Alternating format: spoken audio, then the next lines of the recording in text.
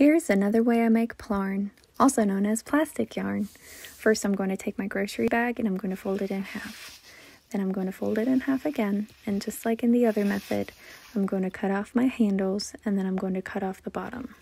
So the difference between this and the other method is that instead of cutting off individual pieces and tying them together, I'm going to create a continuous spiral.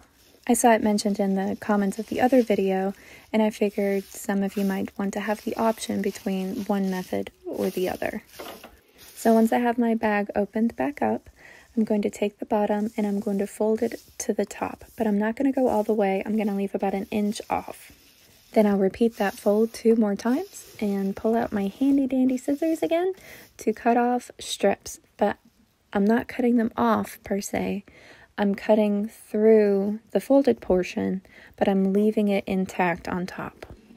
Now those strips do have to be about the same size or same width. I wouldn't go any smaller than what I have here because, yes, it'll probably make a good enough spiral, but once you start working with it, it is very fragile and might tear. Then I'm going to fold the pieces back down, but not all the way.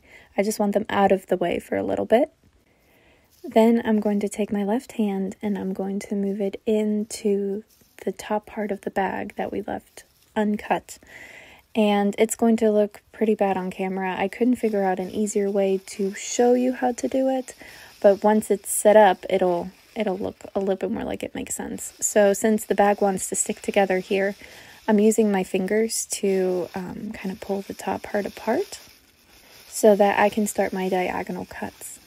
And this is why I think this method requires a little bit more focus than the other one. I personally couldn't watch TV while I was doing this because I'd probably cut off a finger or something. But first I'm going to make my first diagonal cut.